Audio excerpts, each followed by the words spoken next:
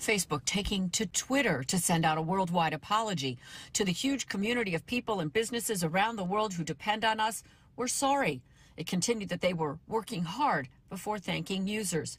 Facebook, Instagram, and WhatsApp were all down for hours. Also, apps that use Facebook to log in their users. Messenger, even video streaming, crippling home webcams and thermostats. People, they get used to it to use one thing. If Facebook is down, now what? Like everything is down. The outage coming at the same time that the media and tech giant is again being scrutinized for its role in furthering hateful speech in the interest of making more money.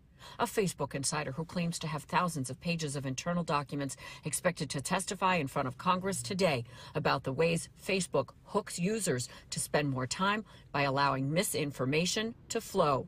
According to written testimony received by other media outlets, she's going to compare Facebook's actions to those of Big Tobacco, saying the media giant puts profits above all else. If they change the algorithm to be safer, people will spend less time on the site. They'll click on less ads. They'll make less money. Facebook whistleblower Frances Haugen told 60 Minutes she hopes lawmakers around the world see the need to step in. To get the fortitude and the motivation to actually go put those regulations into place. And Facebook getting a lot of time in the headlines of late. They had just put the brakes on rolling out an app service specifically for kids, an Instagram for kids. That was after it was revealed that their own internal investigations found that young women often felt poorly about themselves when using the app. Reporting outside of Facebook headquarters in the East Village, I'm Kirsten Cole, Pix 11 News.